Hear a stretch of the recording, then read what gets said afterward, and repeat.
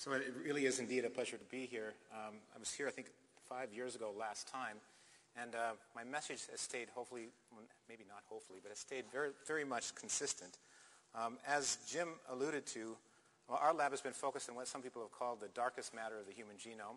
We're specifically interested in regions that change very, very rapidly, specifically within the human species, areas of the genome that have been proven to be dynamic both in terms of structure, their organization, and in terms of their evolution. As he mentioned, specifically we're focused as one aspect of that study on regions of the genome that are highly duplicated. And so these come in two different flavors. These are duplicated sequences that are either duplicated within a chromosome, known as intrachromosomal duplications, or duplicated between non-homologous chromosomes, known as interchromosomal duplications. The reasons we're interested in this are really twofold.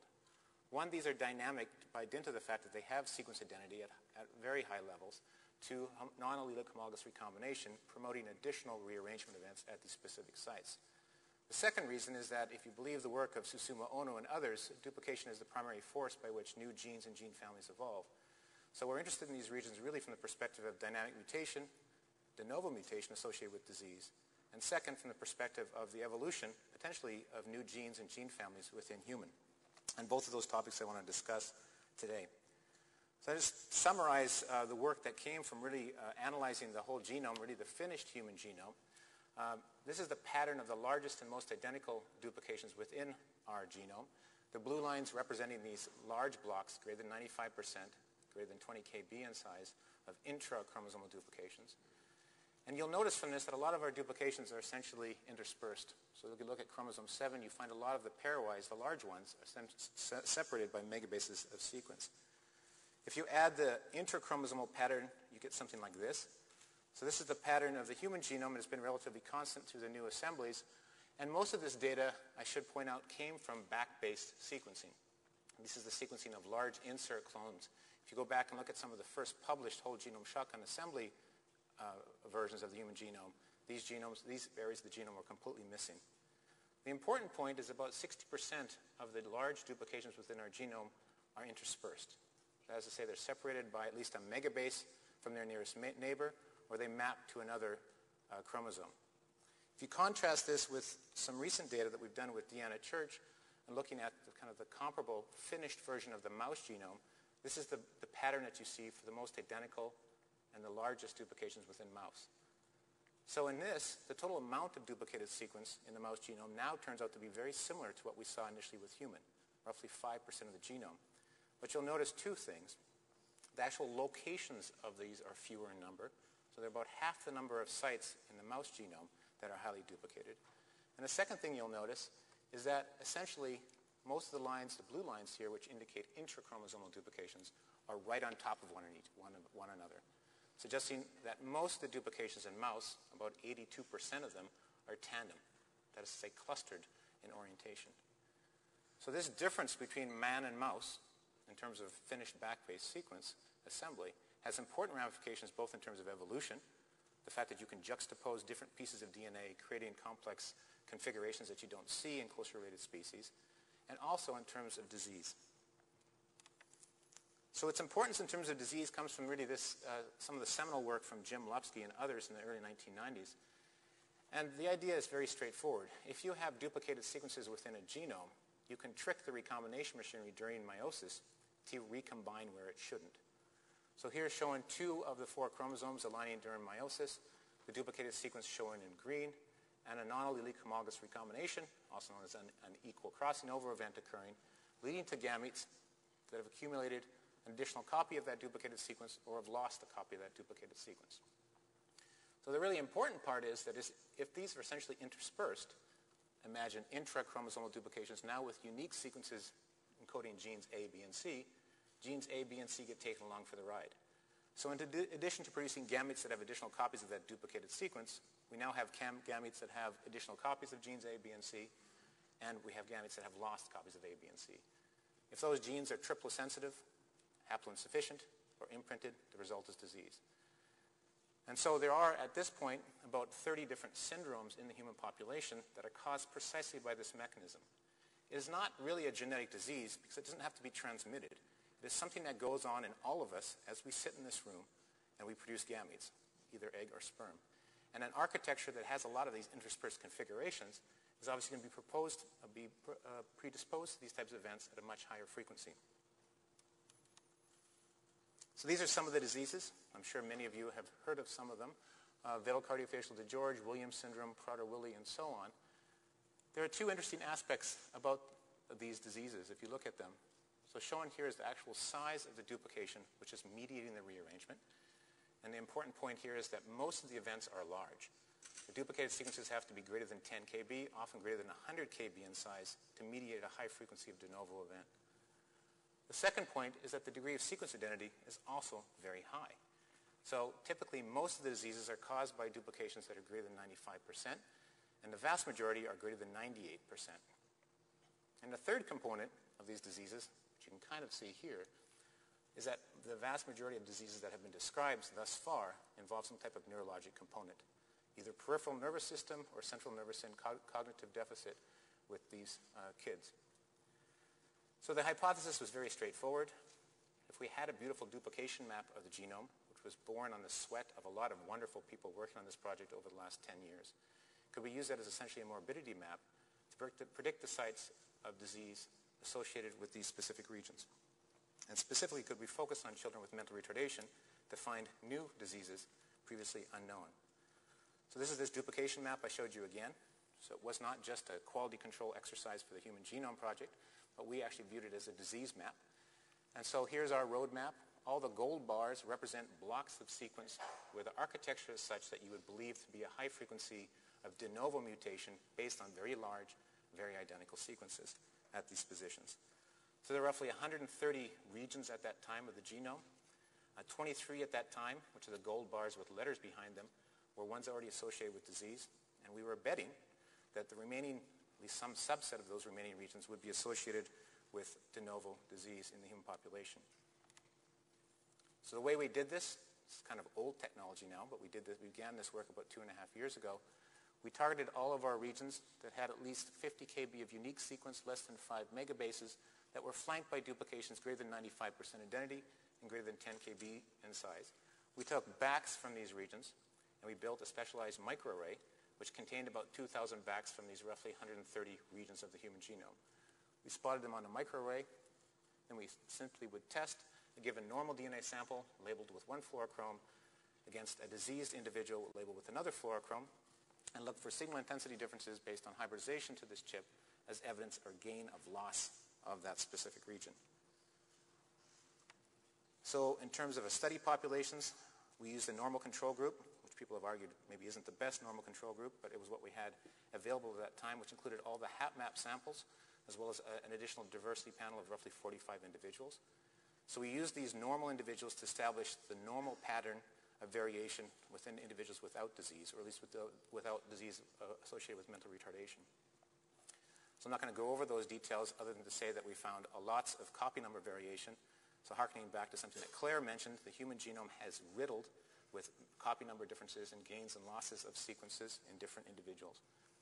We then focused on a collection of kids that essentially the clinical community, or at least diagnostic community, had given up on. There's roughly 500 children, children which have been tested for Fragile X have come back negative, children tested for subtelomeric rearrangements, and children whose karyotype was normal for testing using this platform. So some of the results. So after screening the normal collection, then following up with studies of these roughly initially the first 291 children from Oxford, we found regions of the genome that look like this. So what you're looking at here is a log2 relative hybridization intensity plot for 4 different individuals. These are all children with mental retardation. And we're looking for things that deviate from the log2 ratio of 0, which would be no difference. And you'll probably notice that there's a lot of noise over these regions. Well, this is because about 1/3 of our probes were actually selected right from the duplicated regions, where the denominator really isn't 2n, but it's actually more than that, so this actually creates some background. But clearly there's something different about these 4 kids. They have essentially about 5 backs that are apparently showing evidence of microdeletion in a region that we never saw once in a normal control group of study. These are validated by fish. I think the most probably interesting aspect is that we could actually go back now and do a more high-density oligonucleotide customized microarray. So instead of using 5 backs in the region, we designed now 11,000 oligos over that specific region and really confirm to see whether the breakpoints were identical. So shown here are those 4 children once again. This is the log 2 relative hybridization intensity. Depression shown here in terms of log 2, indicated by significance in terms of when you see the red signal. And what you can see here is a couple of things. First off, if we compare the affected child with that of the parents, so this is one of the children compared to mom and dad, you see mom and dad are normal over that area, but they essentially have the child has a deletion, roughly 450 kb, precisely at that site. You also notice here, this is the segmental duplications. These are very large, highly identical duplications which share about 99% identity over 100 kb in size. So the duplications are demarcating the boundaries or the breakpoints roughly, but you'll also notice when you look at the regions contained underneath these duplications, you see a lot of variation in the normal population as well. The important point here was that we had essentially an identical critical region in 4 children identified from the study of mental retardation. All of them had haploinsufficiency, at least as that's our model, and in fact, all of them that we've been able to test so far were de novo events. In other words, parents did not have this lesion. This was seen specifically in the kids. On top here are some of the genes, and there's 5 genes mapping into that region. We don't know which causes the disease, but obviously there's some great candidates. One of the most interesting is MAPT, also known as tau. It's a gene in which point mutations have been associated with Parkinson's, Alzheimer's, and frontotemporal dementia. So we're screening now patients which have essentially phenocopy in terms of disease and looking for point mutations. I'd like to just emphasize or make this note that even though we screened only 300 kids, this was roughly, of the idiopathic collection that we looked at, was roughly 1.5% of the total in terms of disease.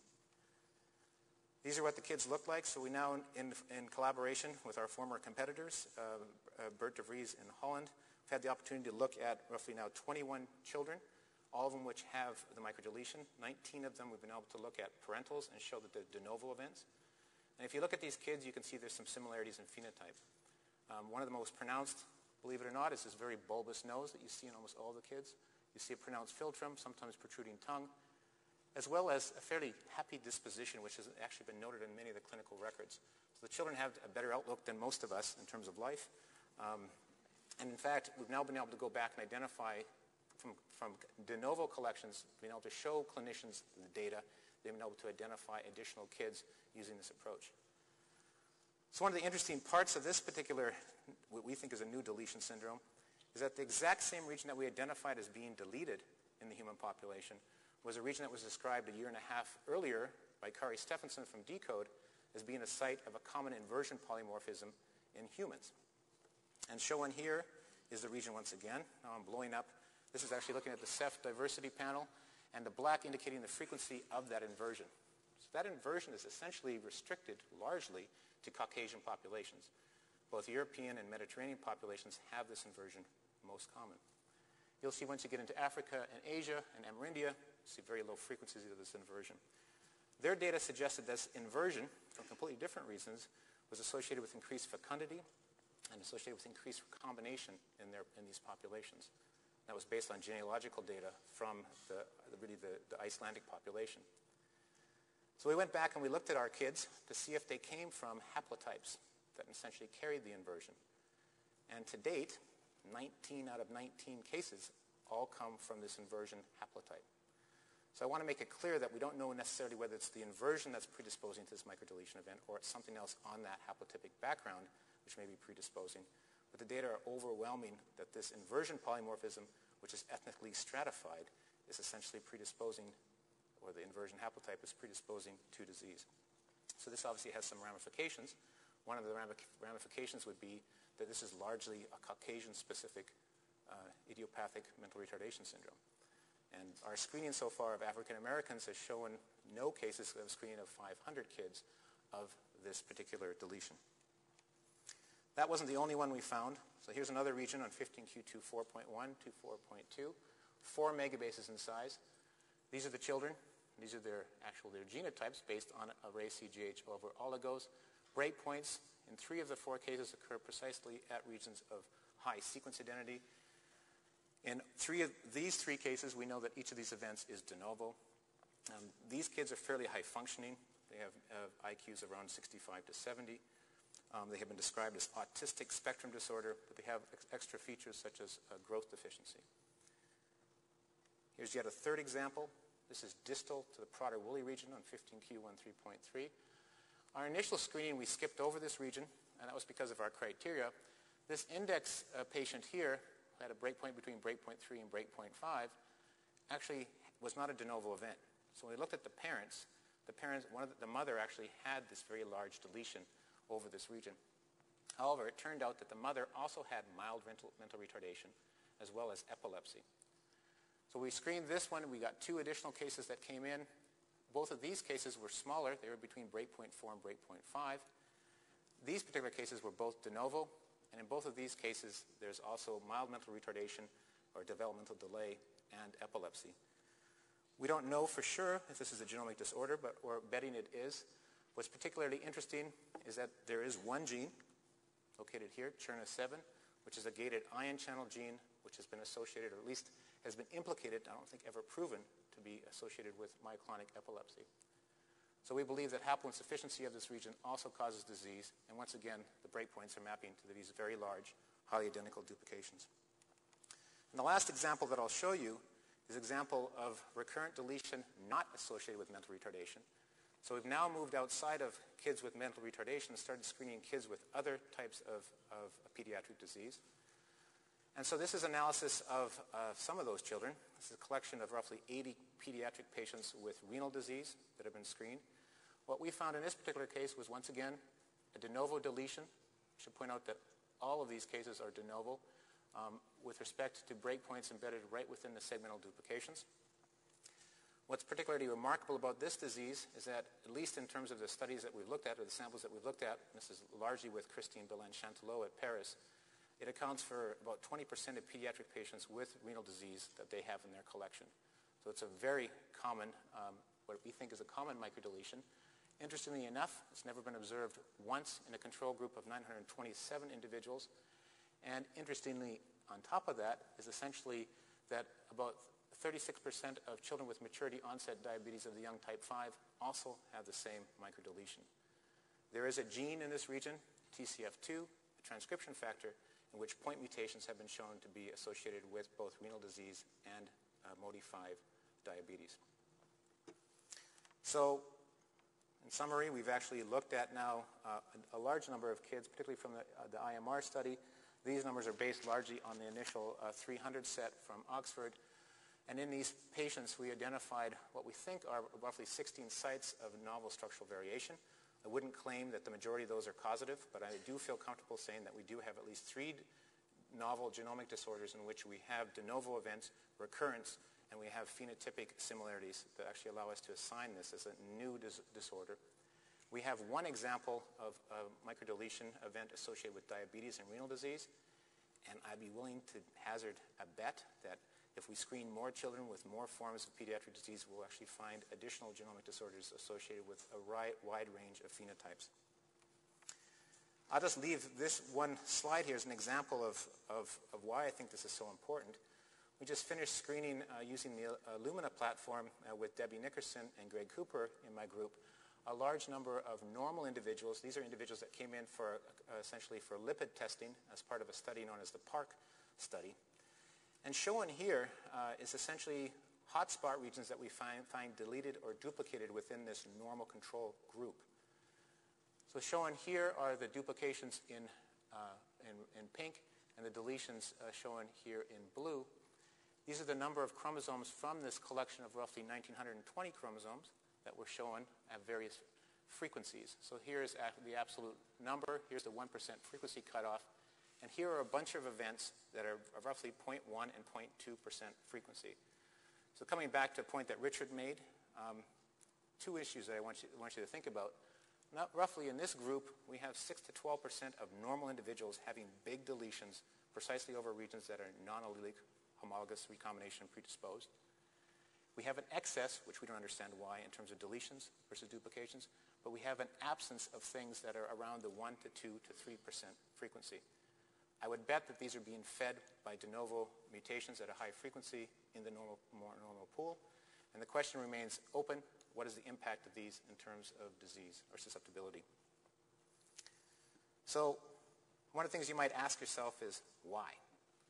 If you think about the mouse genome architecture and human, why do we have all of these large blocks of interchromosomal and intrachromosomal duplications if they predispose 10% of our genome to microdelete and microduplicate at a high frequency?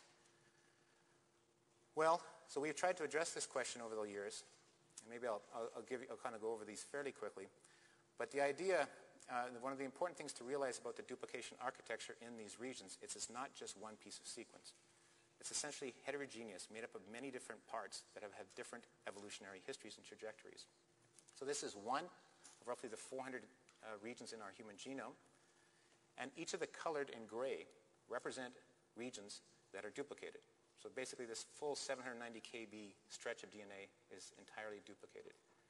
When you actually reconstruct the evolutionary history of this region, what you find is that everything in color we've been able to show comes from a different area of the genome. So we have essentially this hodgepodge mosaic over these specific regions made up of all of these pairwise alignments from all over the genome.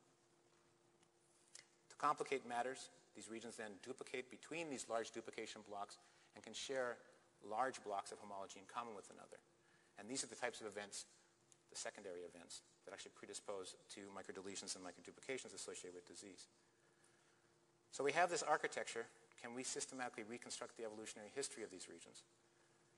And so working with Pavel Pevsner, we came up with an approach to look at all the individual pairwise alignments within the human genome that make up these duplication blocks, decompose them into minimal evolutionary shared segments, so we could break all of these pairwise alignments into individual subunits or duplication subunits. And then using data, largely from work from UCSC, basically compare these regions of the human genome, all the duplicated positions, to see if we can identify the ancestral segment from where the duplication began, therefore provide directionality in terms of the duplications. And here the logic is pretty straightforward. Most of the duplications that we're studying are primate specific. So if we look at outgroup species such as rat, dog, and mouse that should not have these regions duplicated, we should see a single hit. Moreover, because the human copy that's ancestral moves by this multiple step procedure in terms of duplication, we should see more orthologous anchors between the human and mammalian outgroup sequence. So using this approach, we defined the ancestral origin for 67% of the duplications within the human genome.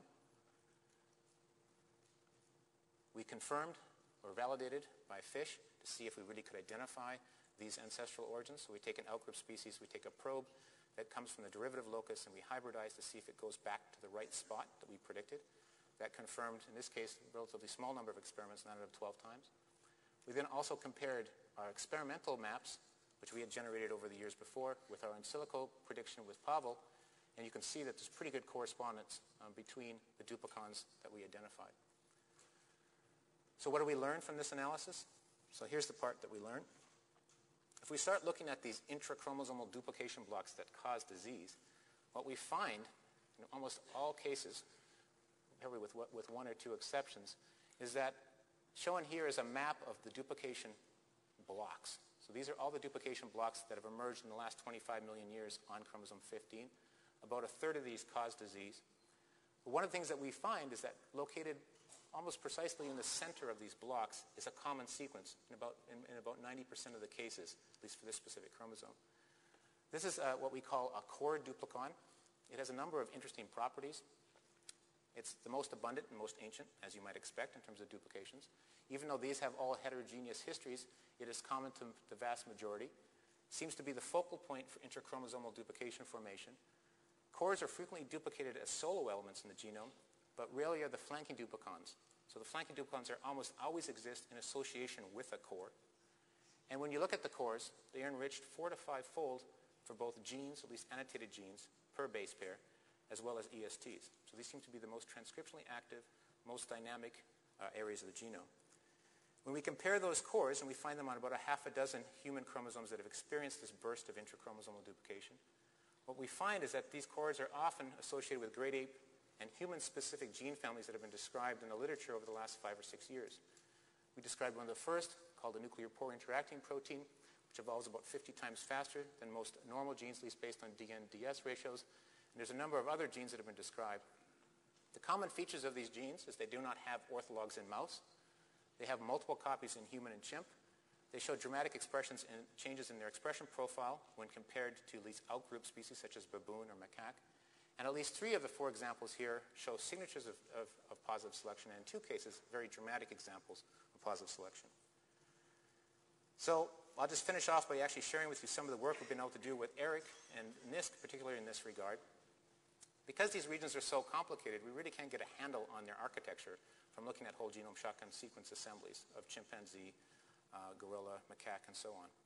So working with Eric, we've been able to actually target these regions and resequence them systematically in a number of primate species. So shown here is another core region. Just to give you an idea, these are all the locations of these cores.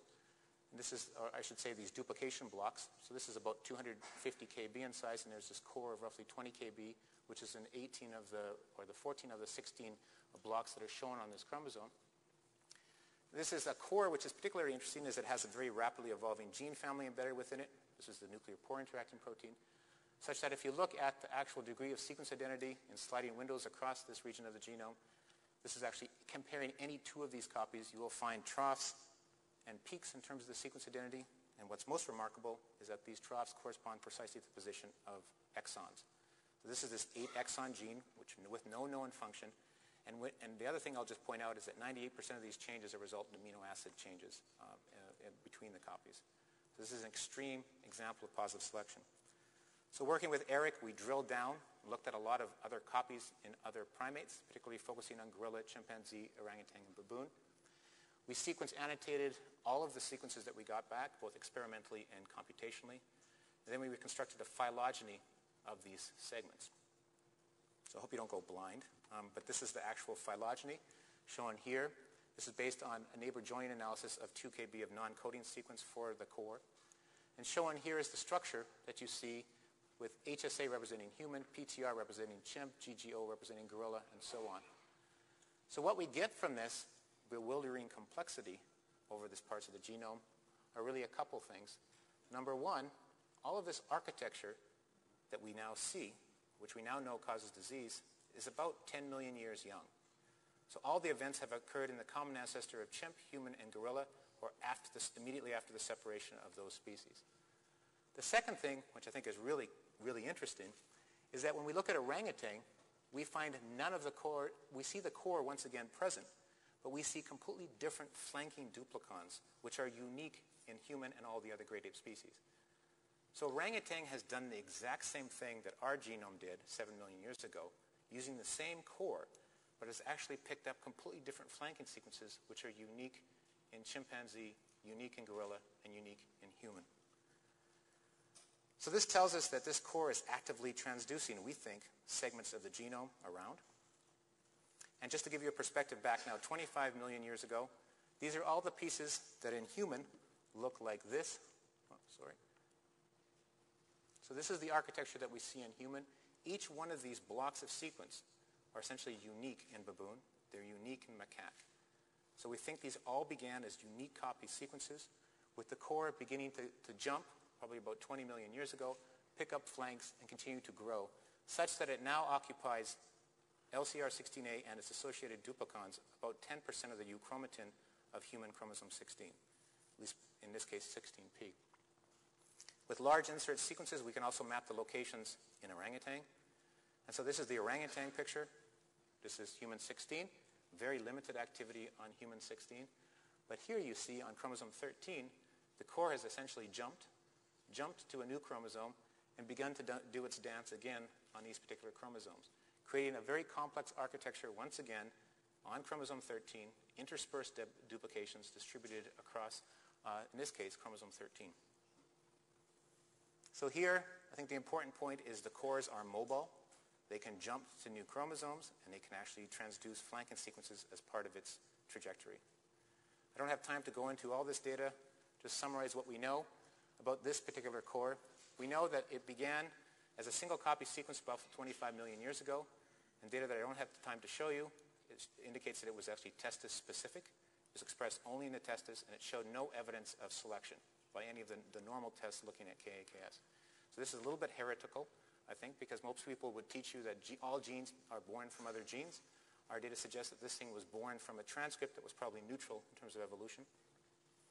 Then about 25 million years to 12 million years ago, in a common ancestor of orangutan, gorilla, and chimpanzee and human, it began to move. It began to duplicate. Some copies on this lineage duplicating specifically heavily on chromosome 16, and here duplicating on chromosome 13.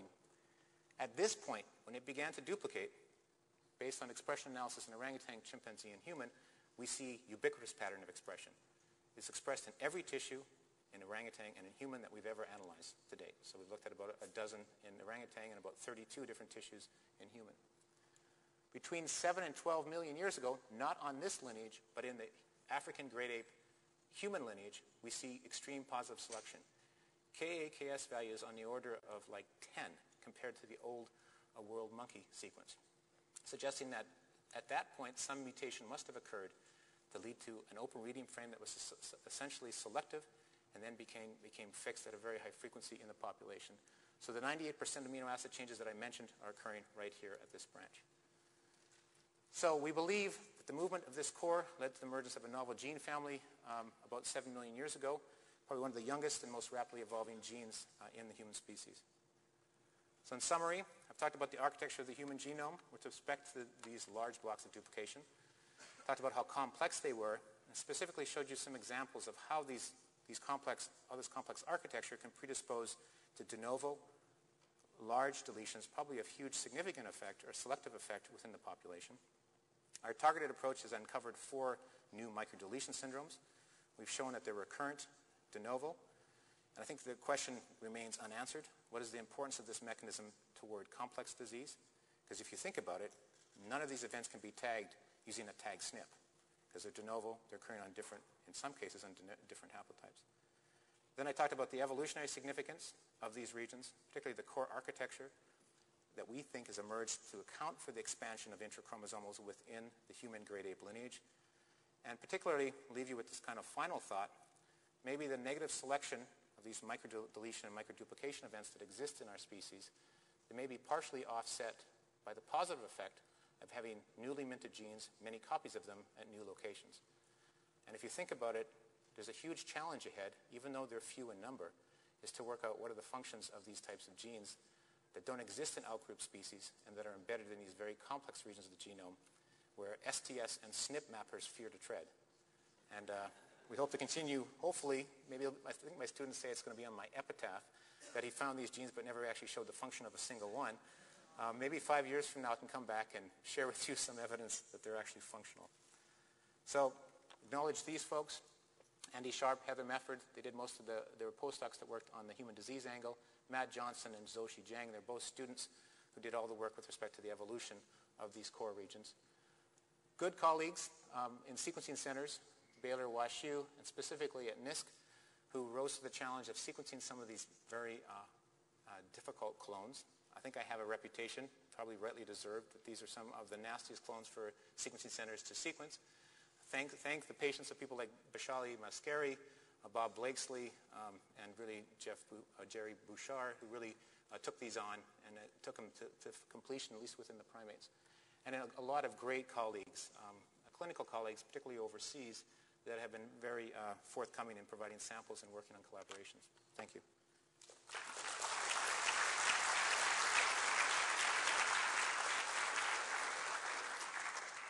Time for a quick question.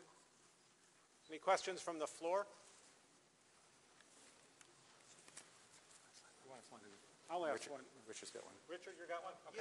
Yeah. Evan, what about wild mice? Have you got any duplication data there? Are they got the same low level of these events? Nothing on, you mean wild outbred mice? Yeah, so no information on wild yet. We have a lot of information from the inbreds over the duplicated regions, and they show as much variation as humans do. The only difference is that variation is restricted to the duplications which are tandem and doesn't influence these unique stretches between the interspersed duplications. So I want to ask a question. We're trying to get a PowerPoint loaded, so I'll also stall a little. Evan, so the screen that you did of the pediatric patients, you made some comment that if you screened for more pediatric disease, you'd likely find more of these copy number changes. But there's no reason to think if you screened unusual adult onset diseases, you might find similar. Right. No, we've toyed with the idea, and we're thinking about doing a more adult-oriented disease, I guess.